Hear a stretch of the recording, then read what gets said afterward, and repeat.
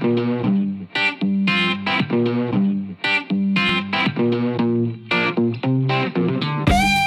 everybody, Dave Clark, aka the Pattern Guy. Hey, haven't seen you guys in a little bit. I'm not gonna put this video out. It's Saturday right now. It's Saturday in the evening. Okay, I'll try to get this video out Monday. Buddy of mine once told me I got more excuses than China's got rice. Okay, and I looking back at a lot of my videos, I said, oh, I gotta do this. This is, to me, it's not so much excuses. It's life happens. Okay. It's my excuses are realities. Okay, a lot of the reasons I haven't been getting videos out lately is I told you my parents, they bought some property, so I've been taking care of that stuff. Hopefully Joe and I were actually there today. Joe was taking care of some electrical. The guy had put a bunch of new carpeting in there, so I'm cutting the doors down.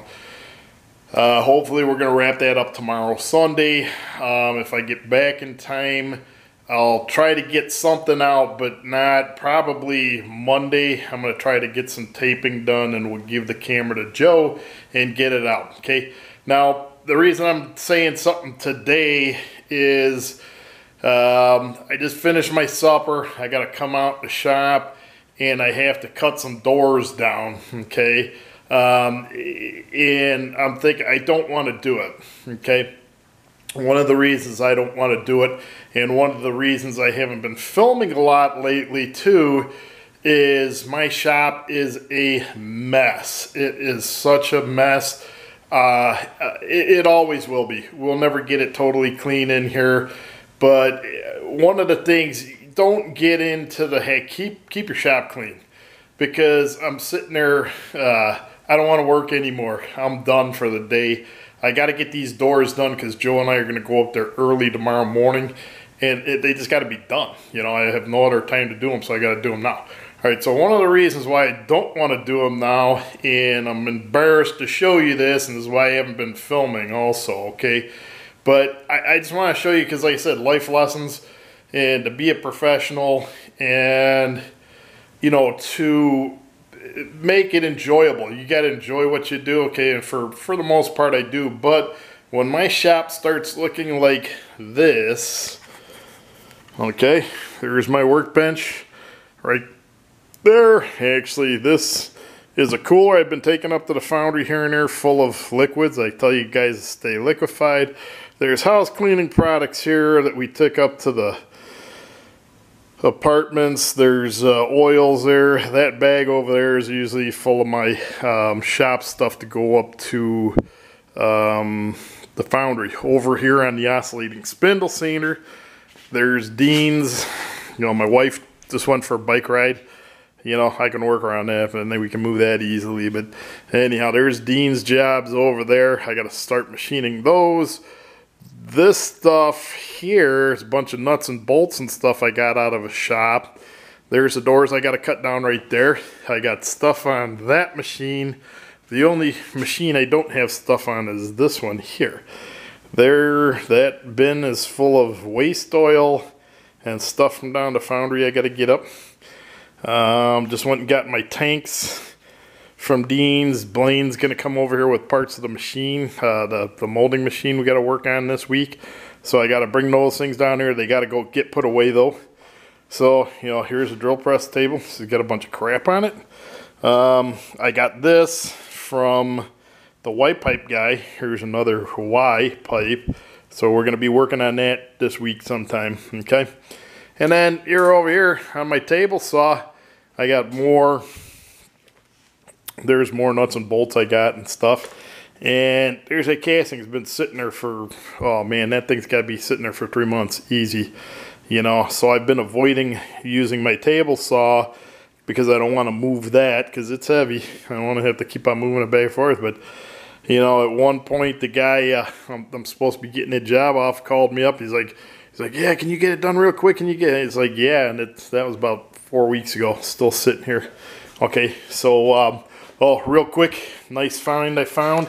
Okay, this was a Dayton belt sander, disc sander. I took the disc off. I'm going to put a wire wheel on it, and I'm going to use this for trimming castings. Okay, so over here I have these 3 pieces of plywood, ABC. You know, I just unscrew it, screw it up, put this on my table, and I trim all the castings in here. So we cast these little pipes the other day. I believe they're gating it into here, so we had to cut the gating off, but you can see I had to grind the gating off, right? And then the other end. But we got to trim all of this flash up here, okay? So that's what I've been doing here. You know, you get a little die grinder, okay? So, but I mean, that's a mess. I got to clean it up. And that's so, you know, I'm still working on Dean's. I promise I get that done this weekend. I got to see if we can get that done. And then we burn our boxes out here. And, you know, my son, I've been asking him to do that for the last couple of days. They're in the way, but they're not, you know, so he'll get that. But, you know, it was embarrassing. But, you know, I'm doing it to kind of show you guys, like, look, just don't do this. Because, like I said, right now, I just don't want to work out here. I have to work here.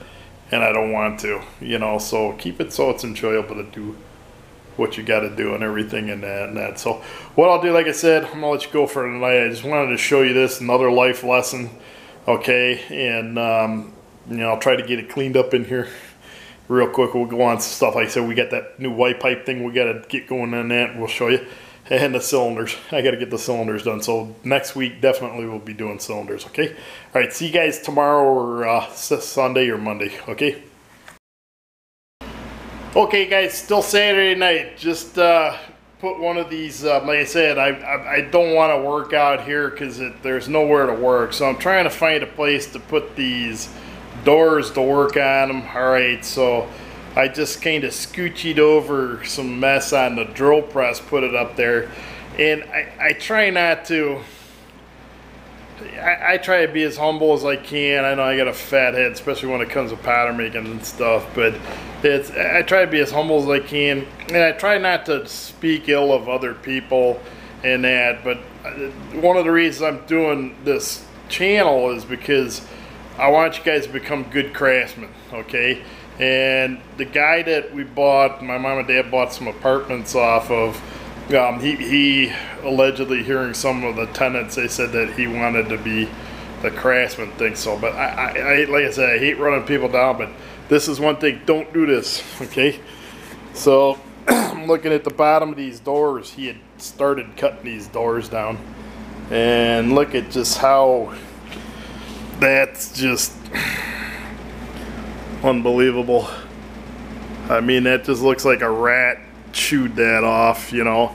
And I don't know how, like, look at how, like, you can see if I do it this way. I gotta get a good camera, but you can see how bad. There's just a big bulge. And see if we could do it that way. Yeah, see that big bulge he left right there, you know. So that's just I'd be ashamed of that. And this is a thing, you know. This is why I'm doing this. I want to teach you guys how not to do this, okay? And I didn't want to do this lesson, and then you know, I'm going to be doing more of this down the road. But I want to do like the carpentry stuff with the carpentry stuff in it. But I figured since I got this, and this is a really extreme case, you know. So what I'm going to do is, without getting into this too far, what I'll do is I'll just put a square on there, you know, get myself a square line, and try to square these up as best we can. We'll go from there. But I you know, like I say, I hate kind of putting other people down and things like that. But you know, this is what I'm trying to teach you guys. Okay, so again, we'll see you either tomorrow night, Sunday night, or Monday. Okay, talk to you guys. Okay guys, back again. Hey, it's a couple days later after I showed you my real messy shop here. Still pretty much messy. I did clean up a little bit, but not so much. Dean's got to get these parts done, or I got to get the parts done for Dean. Okay, I'm trying to get them done. Right now, I got so much personal stuff going. I'm not trying to diss you guys off here and that. So you know, hopefully next week I'll be able to get back on my regular schedule again. All right. So here, I was showing you these parts. We had them up in the angle block before.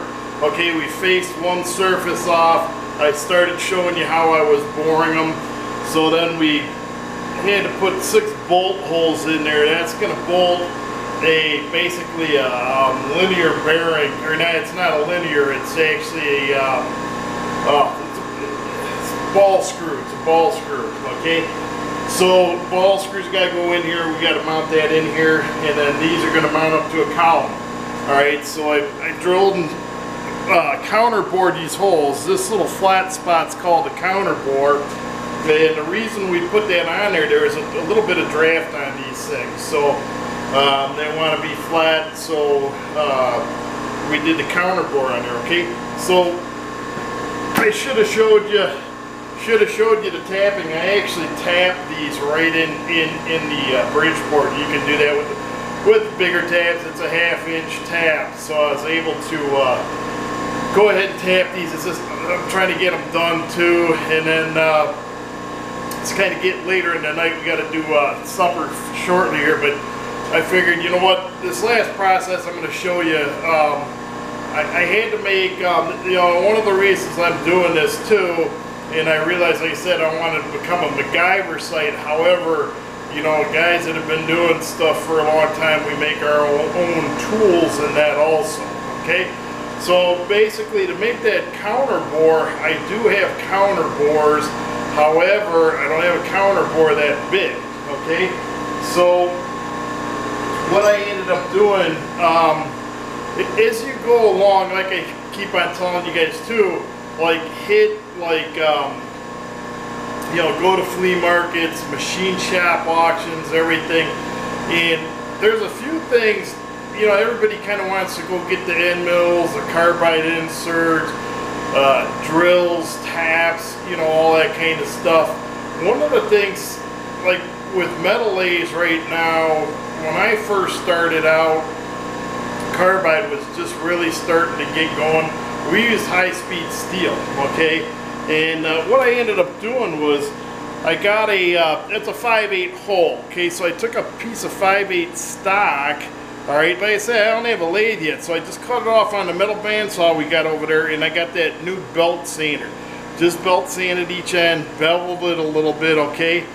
So then what I did, I got my V-block out, set this in the V-block. Here's the piece of this is a lathe bit, okay, high-speed steel lathe bits, 3/16. So what I did, I measured it across, and it was actually measured a 2-inch 260 thousandths, okay, 250 thousandths is a 1/4 inch. So I just drilled a 1/4 inch hole all the way through, and then I was able to tap it in the rest of the way with a hammer, okay? But you got to make sure everything's square, okay?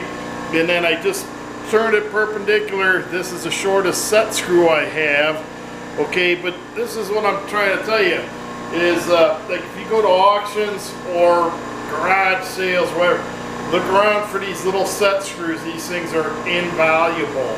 A lot of people don't like the high-speed steel tool bits anymore because, you know, carbide inserts. I use a lot of carbide inserts for the little machining I do, okay? But I got a whole big box of high-speed steel down in my basement. A friend of my dad's, some guy approached him in a bar or something, just had this big box and paid 50 bucks, dude. So I had done a lot of favors for this guy, so I ended up, you know, he bought this box of stuff for me. So I got a whole big box of high-speed steel tool bits.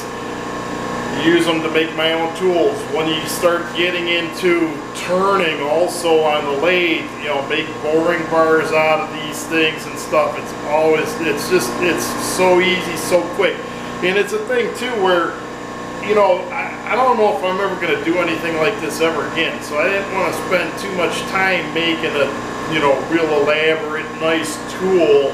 And then, you know, I'm sure I will use this again, you know, but it's like, you know, when I might, I don't know, you know, so that's, you know, things you can make. And as I go along, I'll show you how I do all this stuff too, okay? And I should have turned the camera on. Like I said, I didn't want to get into machining, but I got to get this done. I haven't got a video out in a little while, so I figured, you know, I'll just show you this. So you know, as far as pattern making, I got to get on those cylinders, but it's Wednesday right now, so tomorrow I'm booked all day. Friday, maybe I'll see if I can get some stuff going with the cylinder on Friday or something. So I got a lot of stuff to do. Guy down in Amish country that owns a mill, he called, the lumber's ready, so we're gonna go pick that up. I'll try to take the camera along. Like I said, I'll see if I have the camera, I'll bring it and that, and I'll show you. But like I said, it's Amish guys that usually don't like their picture taken in that, so we'll see how that goes, you know. I got that coming. I got another set of castings. I got a meat machine for Dean. Like I said, I don't want to get into machining, but I guess if I'm doing them too. So we'll get on that. So anyhow, what I did real quick with this, this is going to do another short one again, okay? So on this, we just surfaced one side. That's casting side. It's the bottom. It's no big deal. All right. So what I did was, instead of putting these up on parallels like a machinist would usually put these up on a parallel and you know, make sure they're nice, perfectly straight. And at this, I got a piece of 3/4 inch plywood on there. That's straight enough for what we're doing for here. All right. So what I'm going to do is I've got the machine side here, okay? So what I'm going to do is take my square, and I got it flush here too, so I'll take that there, okay? Now, a couple ways I can clamp it down. I can clamp it down up on the top, but that's just getting out there a little bit too much. I didn't want to clamp it in here because you can see it's machined. So what I did, wood shop again, just cut a little piece of wood, and we're going to put a clamp on it, clamp it down, okay? So we'll put this in here. I did the one already, so I know where I'm at with everything. Okay. Here again, like I said, I don't want to get too detailed in there, but when we get detailed, you got to watch how you clamp these things on. The clamps actually have to clamp down into the work piece, okay? You can't have the clamps, you know, up like that, because you're actually clamping these backstops or holders down, okay, risers, all right? So you'd actually be clamping those down, and I kid you not, I shouldn't diss the guy because he passed away, but my old foreman Joe, like I said, when I was at Arrow, you know, I had a lot of experience on the machines already, going through machine trades, worked in the machine shop, you know, in high school a little bit, and that, learned a ton from that guy. Another little quick ramble about that dude in a minute too. Learned a lot, you know. So Joe he was kind of self-taught doing metal work, and the original shop that he worked in, it was called Globe Pattern, and Globe was actually owned by Bob Quirm. That was the manager of the pattern shop at Arrow. That's a guy that hired me, okay?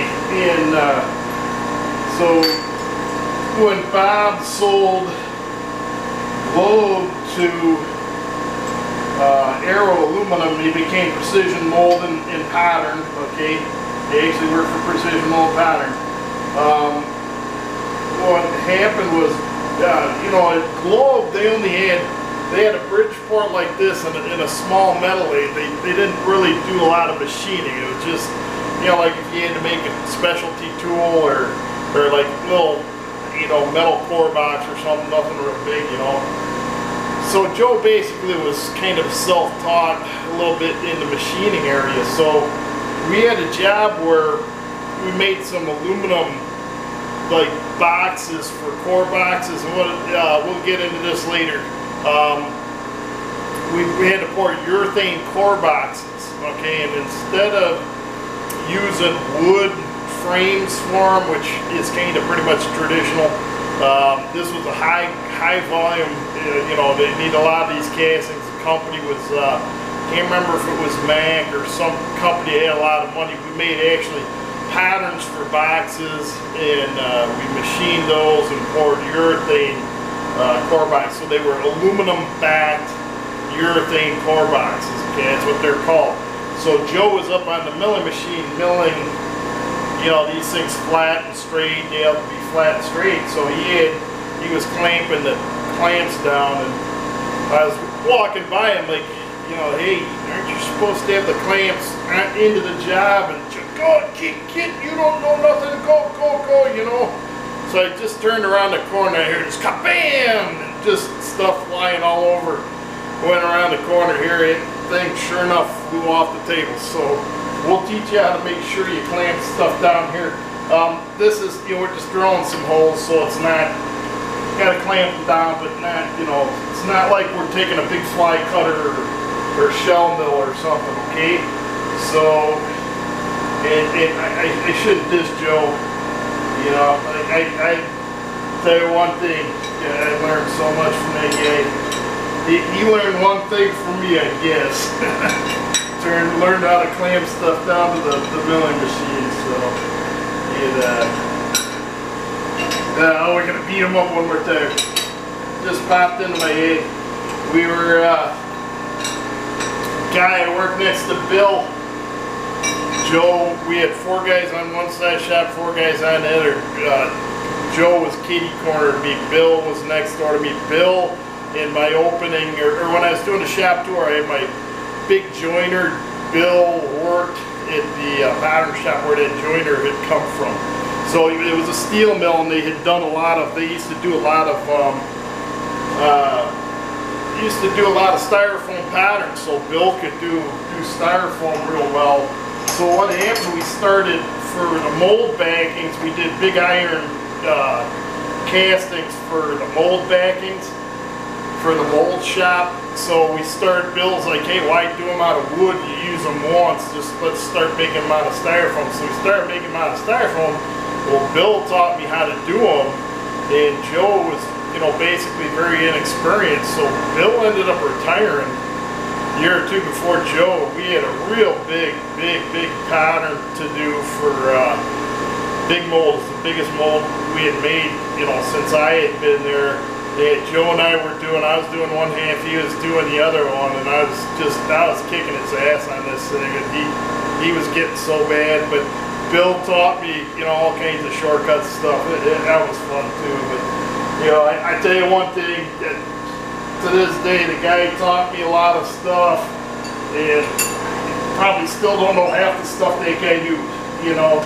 So, he was a phenomenal, him and my dad are both phenomenal pattern makers, I tell you. It's just not, like I said, not so much pattern makers, they're phenomenal craftsmen, you know. And I'm glad I did that, you know. So I tell you what, I'm gonna work on this side for a minute, and then when I come up here, I'll show you what I'm gonna do. Okay, hang tight, guys. Okay, guys, I'm on the front side, so I turned you back on. Alright, I already have my centers marked out. I got them punched. I got a center drill in my chuck, and you can see it's a longer, hopefully you can see, I'll move you guys up close in a minute. It's a longer center drill. Another thing, you see longer center drills, you know, at auctions, you know, garage sales, whatever, snag those things up, they come in real handy, okay? What we're going to do is we're going to center drill, take the center drill out of the chuck, just go ahead and chuck up. It's aluminum. We're doing really good with just drilling a 5/8 hole right into the aluminum. Excuse me. And that's why we got the plywood underneath. I'm going into the plywood, not into the table. Like I said, machinists would put parallels to raise that up off the bed of the milling machine, so when they drill, they don't drill into the table. Excuse me. Then what we'll do is we'll take the chuck out, put this thing in back gear, move this lever over to the side, and there's a lever over here, you change that, it goes into back gear, slower gear, okay? So the only problem when you put this into this machine into back gear, you gotta, there's forward and reverse, so instead of it going forward, you gotta put it in reverse, okay? So that's not a big deal with that. One real quick thing, the other day when I was explaining the head a little bit, this is called the head, okay? I was saying how we just, you know, we're drilling with the handle here, and you can pull this handle out and use the hand wheel. I haven't used it in a long time, sorry. So if you pull this handle out, the spindle will just move up and down by itself, okay? And there's 3 different speeds that you can run over there, okay? There's a little button here you pull out. When you pull this out, that makes it so that you can use the handle, okay? This handle, alright? So it's been a bit, so, and like I said, one of these days I'll do a whole thing on the Bridgeport. We'll go over this whole thing, and then every time I get on it, we'll show you. Okay, I'm going to move you up real close to show you. One of the things I'm doing, I got to do 8 of these holes. I got 4 of them done, or I got 6 done. I just got these last 2. When I use this boring bar, I put it in back gear. Okay, you don't want that thing flying around. Okay, you got to slow down. I probably should have it stationary, use the table or the handle or something. Just being real careful because I'm kind of in a hurry getting going. That's a bad thing to do too, get in a hurry, but you know, this one, I mean, I should be good, so I'm not worried about it too much. Let me get you up close here, guys, hang tight. Okay, like I said, we're gonna center drill first, put a little coolant. It's just water and a special coolant oil, okay? Like I said, I should be changing speeds on these things. We'll go over some speeds and feeds one day, but here again, I got to get this job done. I'm not making any money on this job whatsoever, so I kind of got to go on it here. And then, like I said, I'm kind of holding Dean up. Dean wants to get his machine built here, so this is a little fast for this one. I think, man, no, it's a 5/8 drill. I think they're supposed to be able to go 500 RPM, 520 or something, but that might be just in steel. This will work.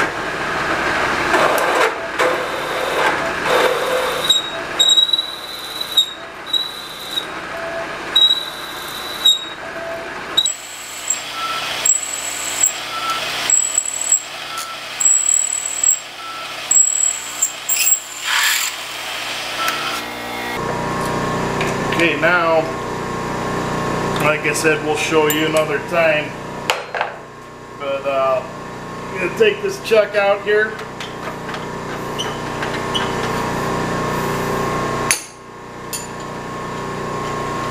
And then I got a chuck that'll hold a 5/8 diameter. Actually, if you see this, I cut the shank of this down. I can fit this in a drill, hand drill. Alright, so my drill that can hold 5/8, my drill chuck, I'm sorry, I lost the key to it, so I gotta get another key, so that's why I'm just using the collet. Okay, tighten this down, and before I get it going, I'm gonna put it in the back here. Okay, now this is important. When you put it in the back gear, you gotta spin the spindle, or when you're taking it out, you gotta spin this because some gears mesh. Alright, so there you go. I gotta watch this too because I've been hitting the side a little bit on a couple of them here.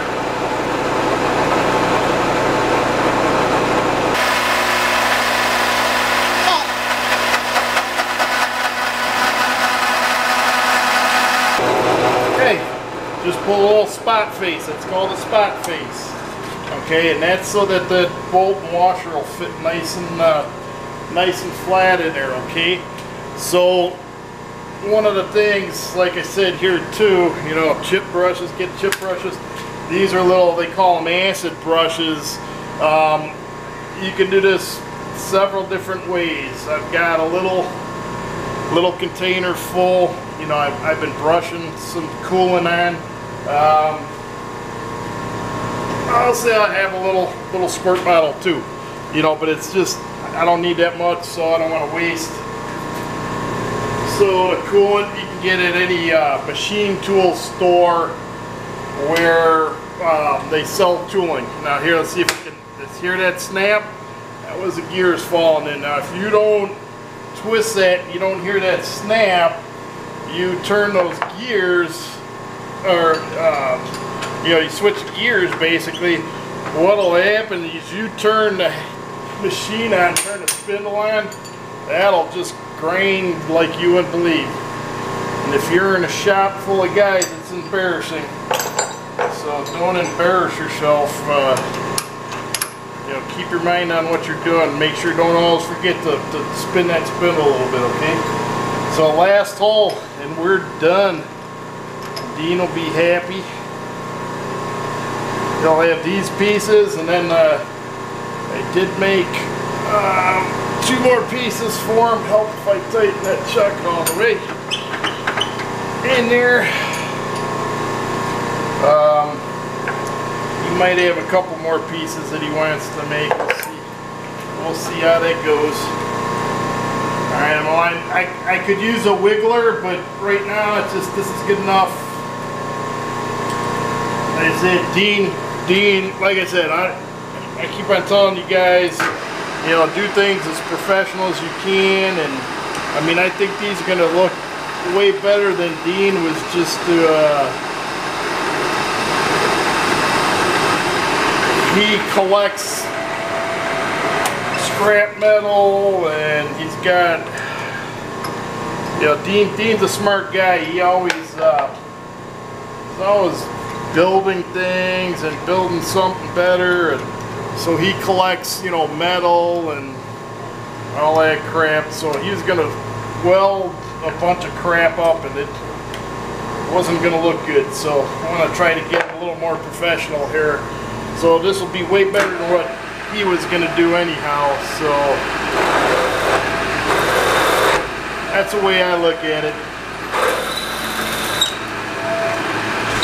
So just keep on drilling, and we're making a little noise with this, not a big deal.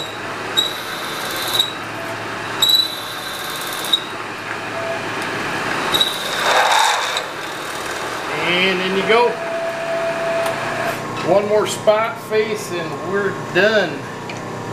I can call Dean up and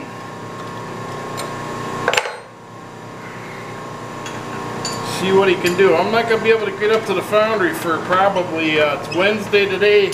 I'm not going to be able to get up there till next Tuesday unless other things happen too.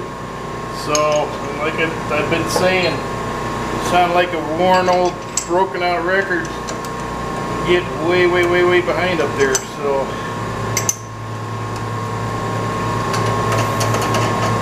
last spot face. Yep, see it.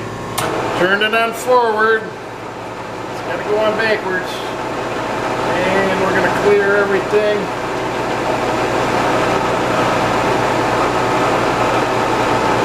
There we go.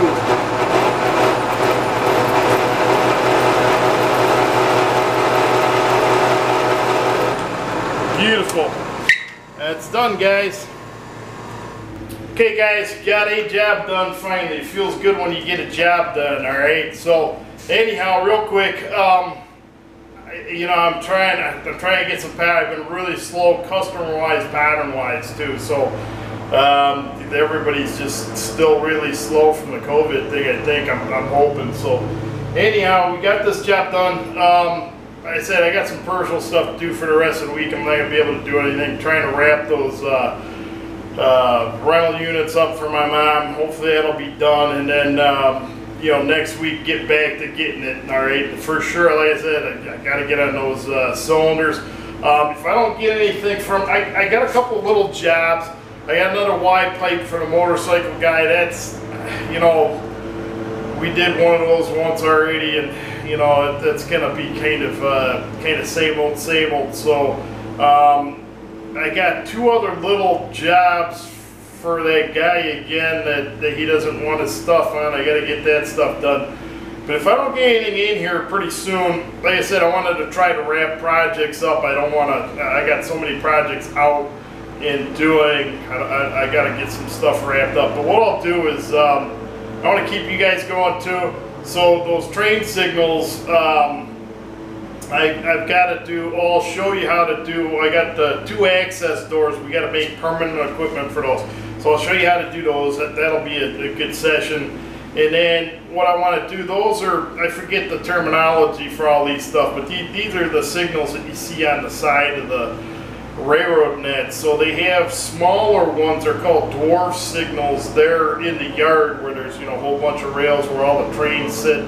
So I'm going to make a set. I found a picture of a dwarf light that I want to do also, and like I said, that's going to be something for me that I'm going to sell down the road, and we could use some up at the train club and that too, you know. But you know, down the road, hopefully I'll be able to sell some of these things for myself and that. So that'll be an interesting one to do. So we'll get going on that thing.